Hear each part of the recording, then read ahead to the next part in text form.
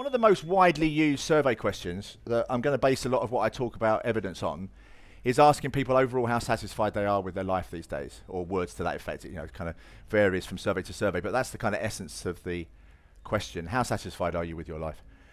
On a scale between 0 and 10. In survey data, typically the averages are 7 point something.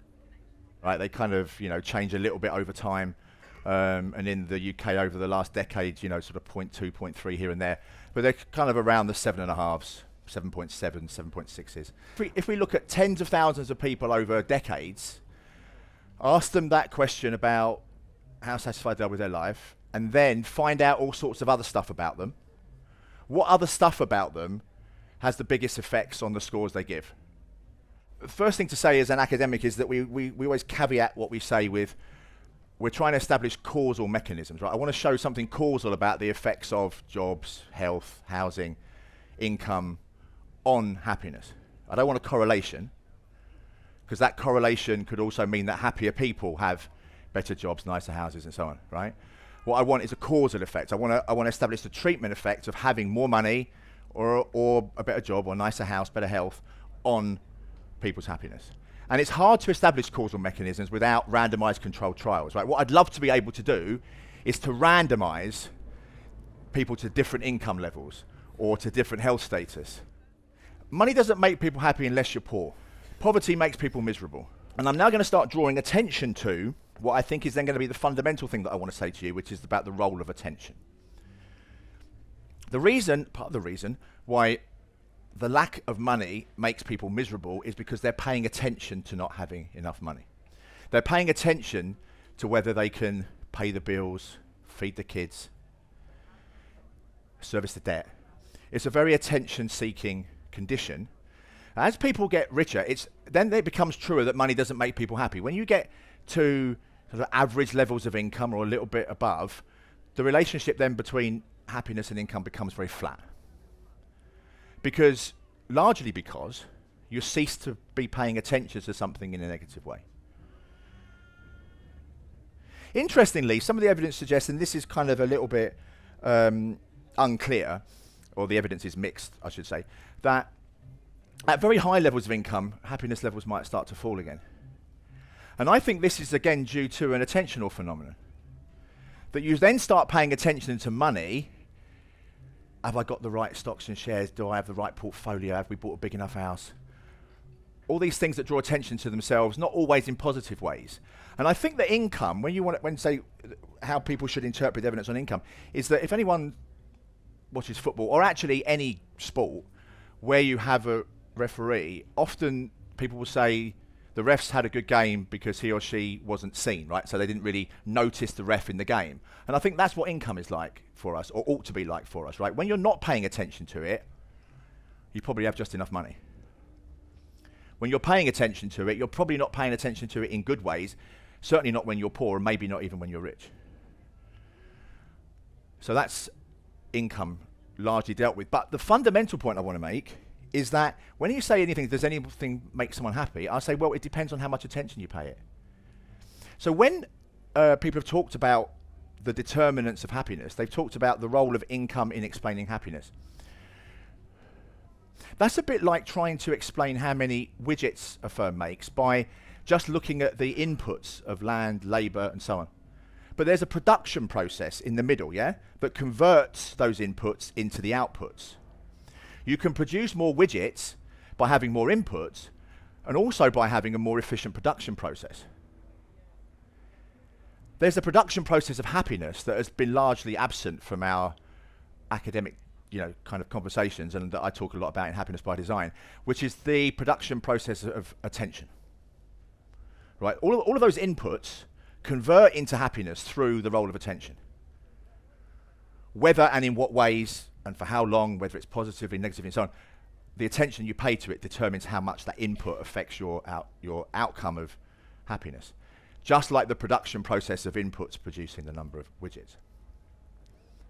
So all the answers to all the questions will be, it depends on how much attention is paid to it and in what ways. And I think income is one of those things you don't want to be paying attention to. Health is a fundamental determinant of people's happiness. Mental health in particular, much more than physical health. Why? Because by and large, not always and everywhere, people get used to physical functioning problems in a way that they don't to mental health problems, right? Mental health problems continually draw attention to themselves, right? If you were to have a injury that made you less mobile, insofar as that wasn't very painful and drawing attention to itself, you would adapt relatively quickly to that. But mental health problems, anxiety, depression, you don't get used to them. You don't get less depressed after a year than you were after a day. It constantly draws attention to itself. And if we're going to use happiness data to inform policy, that's not what I'm here to talk about today, then we would give much greater priority to mental health conditions than we currently do, because of the constant attention-seeking nature of those conditions.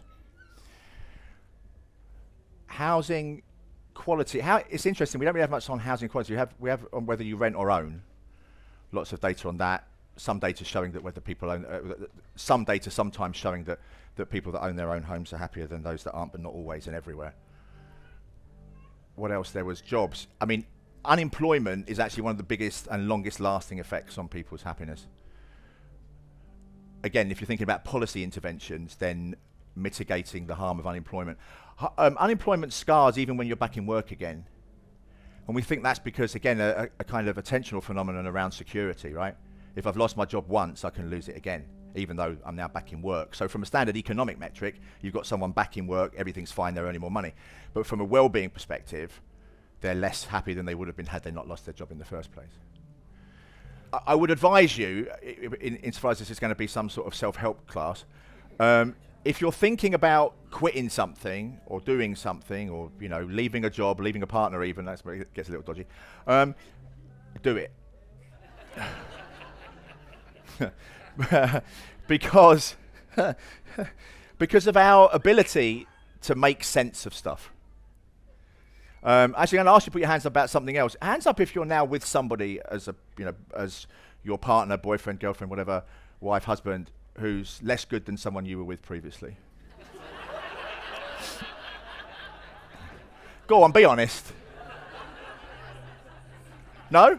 No one? Well, yeah, this really turns to whether you make it public or not. That's a really, of course, but even in private, most people won't think they are, because we have an amazing capacity for cognitive dissonance. We're able to interpret and understand things and explain things. That's the key part to adaptation, is explanation. And when you have uncertainty, you can't explain uncertainty. There's no resolution to uncertainty through explanation. So you have to resolve the uncertainty, and then you can move on. It's part of the reason why we see in the happiness data around marriage and separation, and then when you get the divorce, is that there's an uptick after the separation ends. Because the separation is an attention-seeking phase. Will we get back together again, won't we? Divorce is final, done, move on. We have an extraordinary ability to get over stuff in ways that we're not often able to forecast very, very well. That's good things and bad things. But the next layer, beyond the conditions and circumstances, is our selves and identities, our personalities, our expectations, the kinds of people we are, whether we're introvert, extrovert, whether we construct identities and stories. A lot of our lives are lived in narratives and stories about ourselves and about our lives.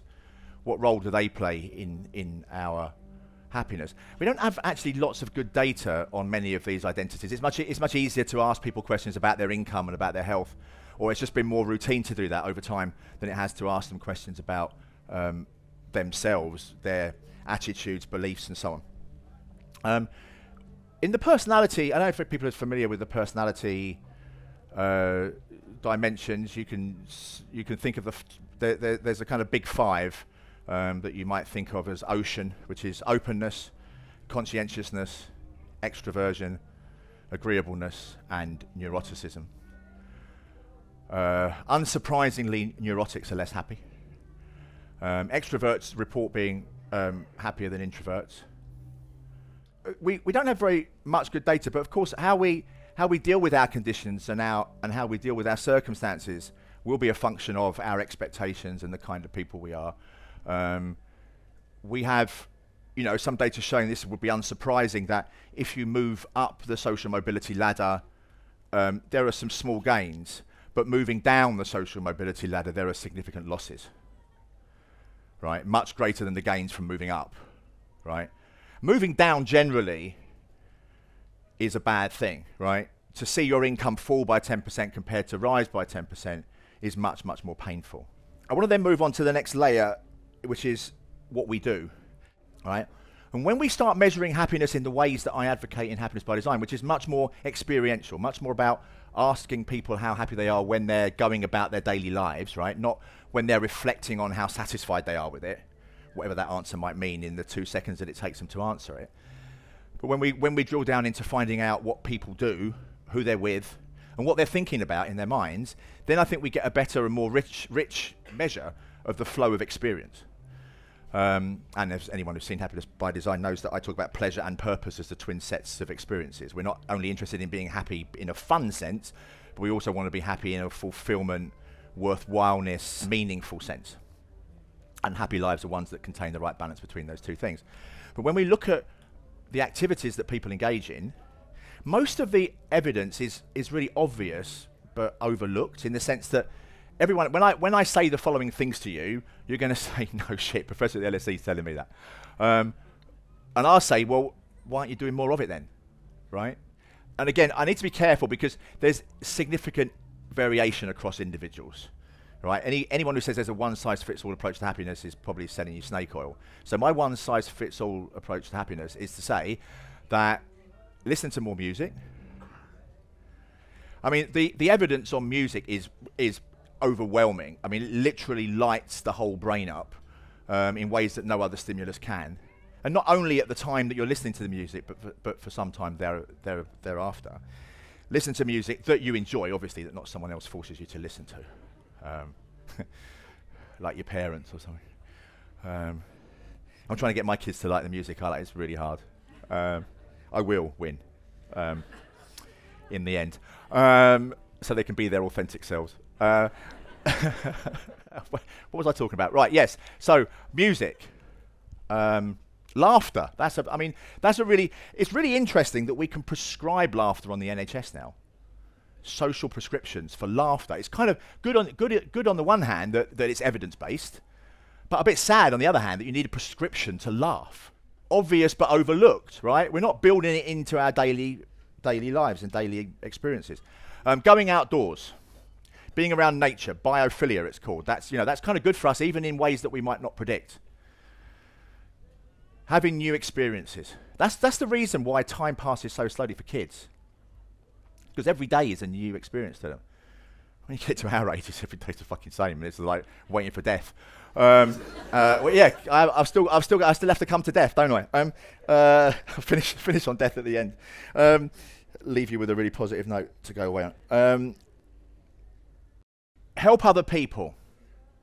I cannot impress upon you enough how selfish helping other people is. And how we should be celebrating that selfishness much more than we do. And actually, this is where we do have good randomized control evidence. That if you tap into the personal benefits of pro-sociality, you get more of it for longer. If you draw attention to volunteers, the benefits that they're going to get from volunteering, they help other people for more and for longer. And yet we have this narrative around charity of it being something that is a hierarchy, that at the top of this hierarchy is the sort of self-flagellation, the cleansed of any personal benefit altruism. I think that's harmful. It's harmful for getting more pro-sociality. So being more transparent. It's really interesting that I can observe lots of things about you, right? Obviously age and race and so on, but also probably your income levels and other things. But how generous you are is something that's unobservable, right? If we make it more transparent, we would get more of it. To continue watching this video, click the link in the top left or in the description below. Or visit iai.tv for more debates and talks from the world's leading thinkers on today's biggest ideas.